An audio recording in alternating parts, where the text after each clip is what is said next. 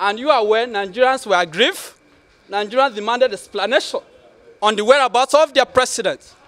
That was why Mr. Charles Oputa, a.k.a. AreaFada, led patriotic Nigerians to demand answers to the whereabouts of the president. But unfortunately, the Nigerian police force invaded the venue of the peaceful sit-out, clamped down on them, attacked them, using police dogs, tear gas, and water cannon. It was so severe that Mr. Charles collapsed and had to be rushed to the hospital. Even members of the press were not spared of that attack. And we are insisting that this is a democracy.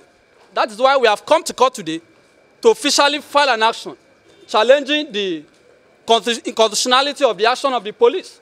So we have brought a fundamental right enforcement application asking that the F.C.T. Police Command and the Commissioner of Police, F.C.T., must pay to Mr. Charles Oputa the sum of 500 million naira as damages. We are also insisting that the police must publish an apology in 5 national newspapers.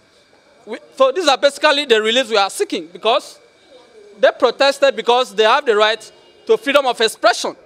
They also have the right to the dignity of their persons. They also have the right to freedom of association. We are of the opinion that those rights were violently breached by the police. So we have come to court to seek justice. That is why we are in court today.